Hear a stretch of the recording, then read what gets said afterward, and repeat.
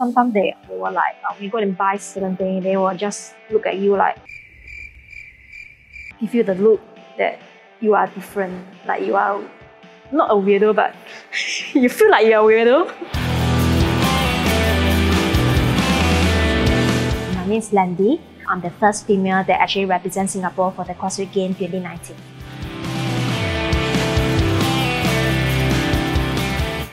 I would say that there is still pretty much a lot of stigma about like being muscular. So once you get slightly bigger, you will really stand out. So there's once a lady that actually joined our gym that commented on me that is saying that she don't want to become like me because that I'm actually pretty buff and she want to be slim.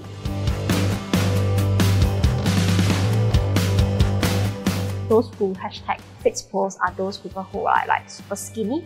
They actually created like a misconception that women should be like fit, should be this way. Not common that actually women that actually for my size would #fits post. Okay, it's very rare.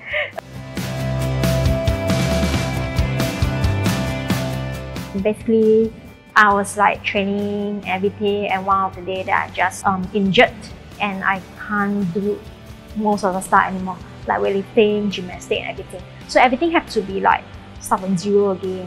What I found when I was in my recovery stage, I avoid certain movement, okay, just to make sure that I'm not injured. Yeah, you have to come to competition. You cannot stop here. You have to represent Singapore for the Crossfit Games, okay? You are not going to stop here.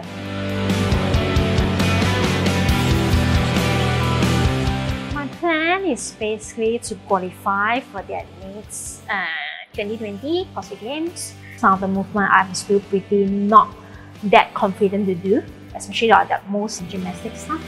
You cannot rush for it. The process is very long. That's okay. You enjoyed it. This is the most important part.